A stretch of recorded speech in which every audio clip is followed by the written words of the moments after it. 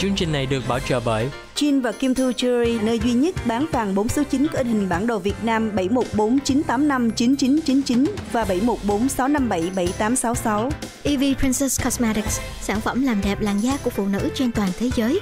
408 509 4480 714 756 1070. Happy Chew Easy chuyên bán nệm cao su cứng chống đau lưng, sản xuất tại Mỹ 714 897 6100 và 714 487 7889. Blazing Shabu Shabu lẩu băng chuyền on you can eat 714 591 5311 591 5311. Học khu Huntington Beach Union High School District.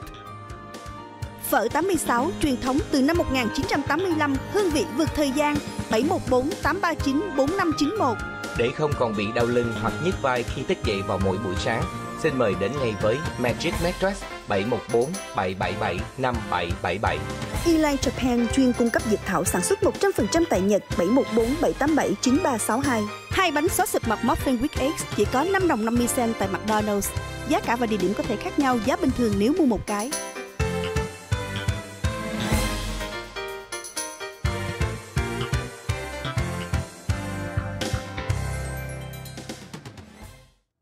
Cảm ơn quý vị vẫn tiếp tục với phần thứ tư của chương trình Cà phê sáng của Little Saigon TV. Thưa quý vị, nếu như thỉnh thoảng chúng ta thấy cái điện thoại mình reng lên với những cái cuộc gọi không mời mà gọi đó, tức là những cuộc gọi quảng cáo hay là những cuộc gọi scam đủ thứ hết, mình bực bội. Nhưng mà một cái thống kê mới cho thấy đó là trong tháng 9 của năm 2023, những cái cuộc gọi là người ta gọi là robot nó gọi đó 4.3 tỷ cuộc điện thoại tự động như vậy đó, nó gọi vào các cái số điện thoại ở trên nước Mỹ.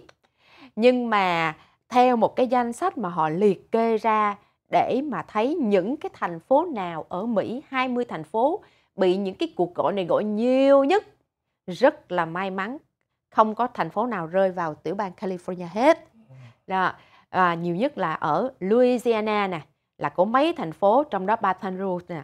Rồi ở San Antonio ở Texas cũng là một trong những thành phố mà bị nhiều cái cuộc gọi tự động này.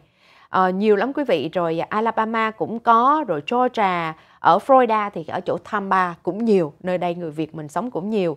Rồi nhiều nơi ở South Carolina, North Carolina, 20 thành phố này là nơi có cái số lượng những cái cuộc gọi tự động, gọi robot nó gọi vào nhiều nhất.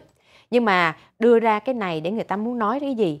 Khi mà quý vị thấy những cái cuộc gọi đến cái số điện thoại của mình mà nó không có nằm ở trong cái friend list của mình thì không nghe. Dĩ nhiên có những cái cuộc gọi ví dụ như từ văn phòng bác sĩ hay là người ta gọi, người ta nhắc quý vị về cái gì đó, thì mình chỉ nghe thôi rồi xong rồi hết. Nó không có yêu cầu quý vị phải trả lời để confirm một cái gì. Cho nên họ nói khi nào mà quý vị bắt điện thoại lên, quý vị nghe những cái câu hỏi, rồi quý vị những câu mà cần quý vị có trả lời trong đó có chữ yes hay là có, quý vị phải thận trọng. Tại vì đôi khi á nó làm một cái dạng như vậy, nó hỏi như thế này, quý vị nói là yes, nhưng mà thật ra ẩn trong đó là một cái câu hỏi khác để quý vị cái này lúc quý vị confirm là yes rồi nha, tôi gõ vô để nó chuyển qua một cái hình thức gian lận khác. Cho nên là khi nào quý vị nhận được những cuộc gọi mà mình không có quen biết, mà người ta hỏi có phải không, mình nói phải, cái chữ yes đó nó quan trọng vô cùng. Còn trả lời không á, thì cái chuyện đó là không có sao, nhưng mà yes là cẩn thận. Cho nên điều an toàn nhất vẫn là quý vị khi thấy những cái cuộc gọi mà mình không có trông đợi á, thì thôi đừng bắt luôn cho nó an toàn.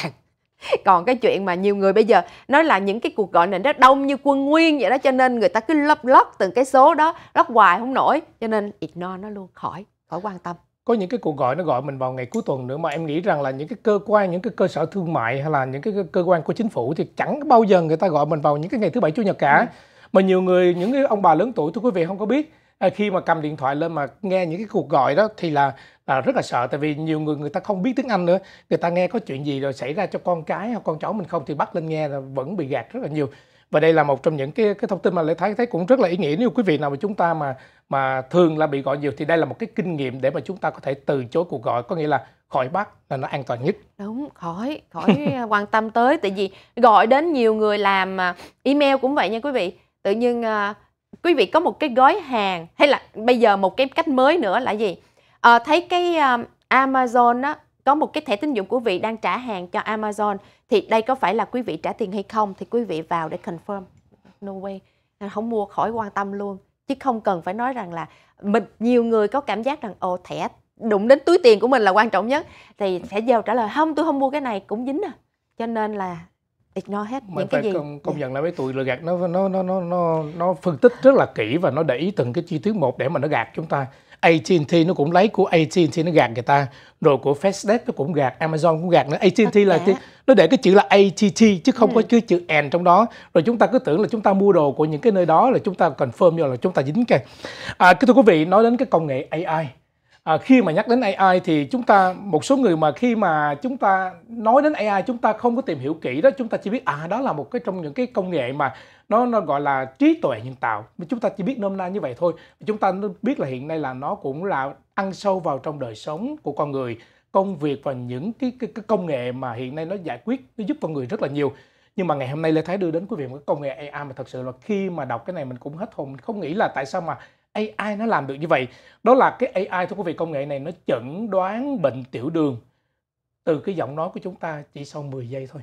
Wow. Có nghĩa là khi mà chúng ta phát lên cái giọng nói của chúng ta, trong vòng 10 giây là nó biết là quý vị có bị tiểu đường hay không, tiểu đường hoặc là tiểu muối. Thành ra là cái đây là nói vui thôi thưa quý vị. Thì đây là một cái trong những cái công nghệ AI nó rất là hay. Cái công nghệ này là một cái công nghệ mới có thể phát hiện bệnh tiểu đường tiếp 2 trong từ 6 cho đến 10 giây bằng cách là chỉ có nghe giọng nói của người bệnh thôi. Và nghiên cứu này do Click Lab thực hiện và được xuất bản ở trên cái tạp chí là Mayo Clinic Proceedings vào giữa tháng 10 vừa qua. Và các nhà khoa học người ta nói rằng là tỷ lệ chẩn đoán chính xác là 89% ở nữ giới và 86% đối với nam giới. Và nghiên cứu này nó cũng nhấn mạnh cái sự khác biệt là trong giọng nói của những người mắc và không mắc bệnh tiểu đường type 2 đó, nó có thể thay đổi theo cách là cộng đồng y tế nó sàng lọc bệnh theo cái công nghệ mà AI nó phân tích rất là hay.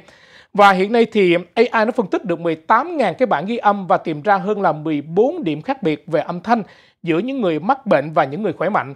Và những cái tình nguyện viên để mà vào trong cái nghiên cứu này, thưa quý vị, người ta cũng được yêu cầu là cung cấp những cái dữ liệu sức khỏe cơ bản như là chiều cao, độ tuổi và cân nặng. Và cái công nghệ này nó có thể là xử lý những cái cảm nhận, những cái tín hiệu có nốt cao trong cái độ giọng nói mà tai người nghe, những cái con người của chúng ta không thể nghe được. Và theo đó thì những cái âm thanh ẩn dấu đó nó cung cấp những cái manh mối cần thiết để mà cho các công nghệ AI này nó chẩn đoán được cái bệnh và những cái hoạt động sức khỏe của chúng ta chỉ qua cái giọng nói của chúng ta trong vòng từ 6 đến 10 giây mà thôi. Tuy nhiên thì khi mà quý vị mà làm cái công nghệ này thì bắt buộc là chúng ta phải nhịn đói trong vòng là từ 8 cho đến 12 giờ trước khi mà cái công nghệ AI này nó xét nghiệm bệnh tiểu đường của chúng ta qua giọng nói. Và chị Lan phải công nhận là AI nó quá kinh khủng cho đến thời điểm hiện tại. Kinh khủng. Nhưng mà mình vẫn nghĩ cái đầu con người ta kinh khủng hơn. Tại vì người ta kinh khủng mới chế tạo ra được viết ra được những cái software là AI nó như thế nào, vân vân. Thưa quý vị, bản tin cuối cùng của chương trình ngày hôm nay là một bản tin để cho thấy rằng là người ta có thể yêu thương, yêu ở mọi lứa tuổi, khi mà hai ông bà cụ này 96 tuổi rồi vừa kết hôn ở trong viện dưỡng lão. Nó rất là chuyện rất là dễ thương, cả hai người đều đã có gia đình rồi và chồng và vợ của hai người này cũng đã qua đời nhiều năm trước đó. Họ có con đàn cháu đống, rồi bây giờ họ vào viện dưỡng lão. Thì sau khi vào viện dưỡng lão rồi thì ông cụ này lần đầu tiên là nhìn thấy bà này là cách đây vài năm trước rồi, là đã thấy mê bà rồi, bởi vì bà chơi bida rất là giỏi. Gục ngã. Còn bà cụ này á thì lại là mê tiếng đàn violon của ông cụ này. Cả hai người ở trong một cái trung tâm, ở một cái viện dưỡng lão Cedar Lake ở Kansas, ở bên tiểu bang đó. Thì thế là sau vài năm rồi họ quyết định rằng là họ tổ chức lễ cưới để giống như một cái niềm vui tuổi già, có người để bầu bạn, có người để chuyện trò. Thì qua cái này người ta thấy rằng là wow, yêu đương là không có tuổi. Có những người thì người ta yêu từ năm 18, 20. Có người hỏi là bắt đầu tình yêu đầu tiên từ lúc nào? Đó là từ lúc 7 tuổi. Không biết 7 tuổi yêu cái gì. Dạ, nhưng mà có người đó 96 tuổi vẫn còn yêu được, cho nên là vậy là còn thở là còn yêu. Dạ vâng, còn thở còn yêu. Cảm ơn Lê Thái đã đến với chương trình Cà phê sáng ngày hôm nay. Cảm ơn sự theo dõi của quý vị. Hẹn gặp lại quý vị vào chương trình tuần tới, và một lần nữa xin mời quý vị sẽ đến Phước Lộc Thọ vào trưa ngày mai từ 2 giờ đến 4 giờ để xem chương trình đơn ca tài tử cải lương, dứt hận thù gieo yêu thương. Và sau chương trình Cà phê sáng sẽ là chương trình Thời sự Thế giới với sự trình bày của Hoàng Trọng Thủy và Thảo Uyên. Quý vị tiếp tục giữ làn sóng của LittleSaigon TV để theo dõi các chương trình thường lệ của đài. Và xin hẹn gặp lại quý vị trong chương trình ngày mai.